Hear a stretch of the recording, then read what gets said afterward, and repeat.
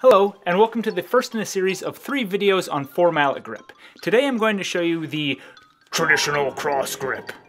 This is the original 4 mallet grip, and while there are better and more versatile grips available, this grip has remained popular because of its solid feel and how easy it is to learn.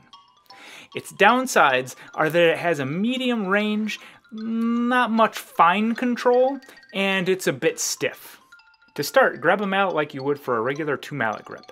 This is going to be your inside mallet. Now grab a second mallet with your middle ring and pinky finger. Your index finger should fit in between the 2 mallet shafts. Your pinky and ring finger should grasp the cross in the 2 mallets, and your middle finger should act as support for the grip. The second mallet should cross over the other mallet in your hand naturally and veer to the outside, and the mallet heads should be the same distance from the hand. To change to a wider interval, slip your thumb to the inside of the mallet shaft and push out. This will look a little like a lobster claw. To change to a smaller interval, simply point your index finger. When changing the inside note, simply adjust the interval. When changing the outside note, move your arm to that note and then change the inside interval accordingly.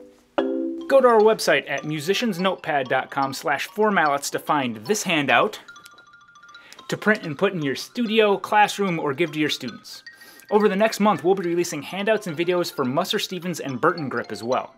In fact, the third week of every month, we put out a free publication designed to help you help your percussion students.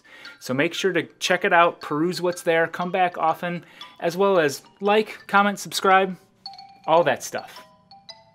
Let's hit it.